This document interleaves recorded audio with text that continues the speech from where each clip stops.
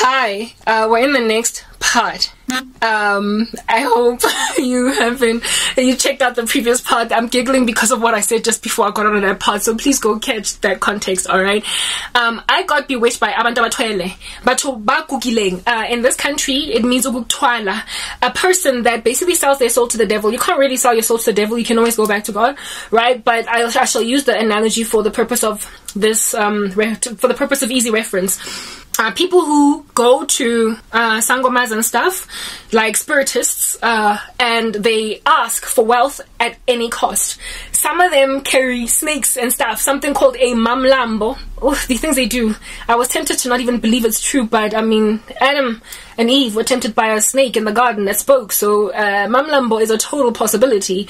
And I do believe the witnesses, the testimonies of sangomas that have repented from the occult. Why would they lie? They're servants of God now, you know? Anyway, yeah, no, some of them carry snakes that apparently spit money or whatever, give them riches, wealth, and uktwala, you have to carry this like funny thing, this omen in your environment in order to maintain your success. But there are certain things you can't do, like you can't get married, you cannot sleep with a woman, you have to keep on stealing wombs. So some of them do have to sleep with women, but they steal the destinies of the eggs in these women's wombs in so doing, and that's how they get money. It's the wealth transfers of all the eggs in the womb. So they render women worthless, infertile, by sleeping with them. Others can't sleep with women at all. Like, there's just all different kinds of rules depending on where you go for uktwala gwako. Now, some of the people that had come against me, like I told you, I was fighting warring executives at MTN all the way up until the CEO. So some people got to where they got, even though really they did not earn those jobs. They did not work hard at all in order to get there. You know, there are those people that you're like, but how did you get here, hey? How did you get here with just a BCom law and a big mouth? Hey, you don't even have a graduate degree beyond, like a postgrad. And now you are like the HR executive at MTN. How did that happen?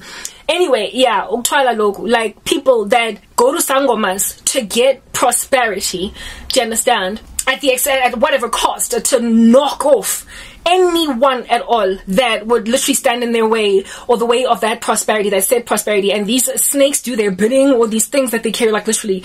African spirituality is disgusting. It'll throw you off a wagon. Okay, you be out here chilling, like relaxed in the 16th century in a wagon, and then you will come to Africa in a time machine and you will be knocked off that wagon. That, like, it's bad. Like, the way that African people do witchcraft is just gross. I don't know how Beyonce and Jay-Z twala, but African spirituality is whack. They carry snakes in their houses and whatnot, whatever. So I got, like, harassed. I got sent witchcraft by people of a toilet. Like, you know, when people think they are dangerous, guys. I was listening to the testimony of an ex-sangoma. This chick by the name of Portia Mohau, actually go check her out, right? She's cool. And she said, I remember one thing that she said in her testimony, when she was still in the dark world, there was some dude that consulted her for something. And this dude basically like was making a promise to Portia about something. No, please do this to me. I promise I'll deliver. And Portia was like, hey, don't you dare cross me. I'm dangerous. She told this guy, don't you dare cross me, I'm dangerous. Portia, in and of herself, was a very prolific sangoma, a Satanist, right? And she knew what she could do in the spirit to people. And when this guy made a promise to her, and basically she was doing him a favor in exchange for a future like reward, like to pay her back or something, she was basically telling him, don't run away with me without giving me my money, I'm dangerous. And I remember thinking, yes, Lavantu, these people in the occult, they think they're gods, they've got delusions of grandeur. These ones, they walk around thinking they are Rambo, staring Fandam or Sans. Portia confirmed to me that pomp when she told that dude, don't you dare cross me, I'm dangerous. So essentially these guys are these guys that have got these heavy burdens of satanic entities carrying snakes and whatnot to get wealth and prosperity. They walk around thinking they are Rambo, you know, Sylvester Stallone or Van Damme, I'll be back or something, you know, something hectic. They probably even think they're gliding or they're like in slow motion. And when you do something to them, they just look at you and say, hey, I'm dangerous.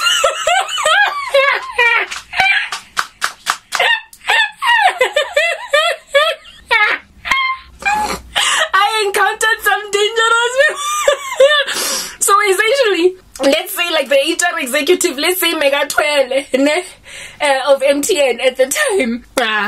When I was busy writing an email, an angry, upset, huffing and puffing email, he was like, this girl doesn't know me, I'm dangerous. Thinking about him, back at home. He's like, that's the moon. Like bashing their chests on top of a mountain.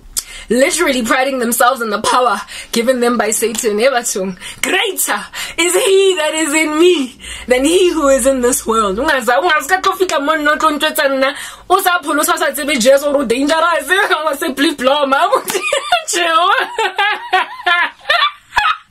Hey, I got on the toes. I stepped on the toes of some apparently very dangerous people, and these people basically responded to me on some, hey, this girl doesn't know what she's dealing with.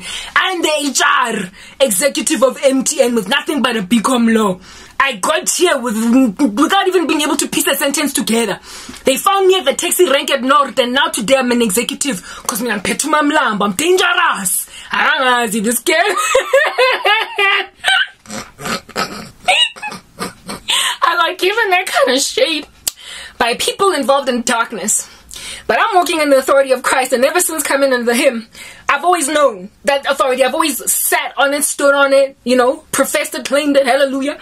I've always known that God is strong. Goodness, I was immediately convicted. Like I never ever shivered, even in the slightest, in light of occult magic, it doing whatever.